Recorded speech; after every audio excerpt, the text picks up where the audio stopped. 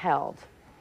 And going green is all the rage, and not only is it good for the environment, it also keeps more green in your wallet. A local convention today showed off the latest ways you can revamp your home into an energy-efficient one, and Jamie Chambers reports.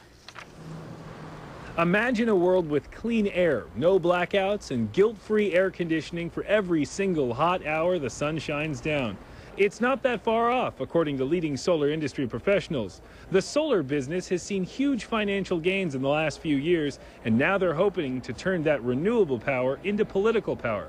Actor Larry Hagman is leading the charge. If the United States government gave the same brakes to solar energy and wind power and so forth as they did to coal and oil, it would be a feasible thing, but they're not doing it. So you have to go out and buy yourself a senator and a couple of congressmen and get it done. And people say, what do you mean buy? I say, well, you find the people who are going to support you and then you get them elected.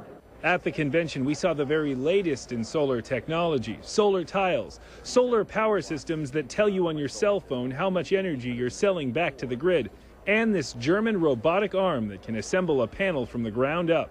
A residential solar system costs about $25,000, but with the government considering cutting that cost in half, you could see a positive cash savings in 5 years.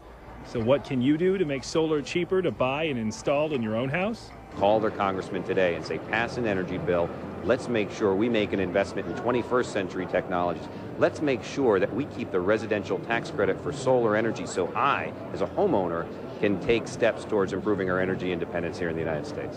The consensus is this technology is still in its infancy, but it's only a matter of time before the solar giant wakes up. From the Long Beach Convention Center, Jamie Chambers, KTLA News.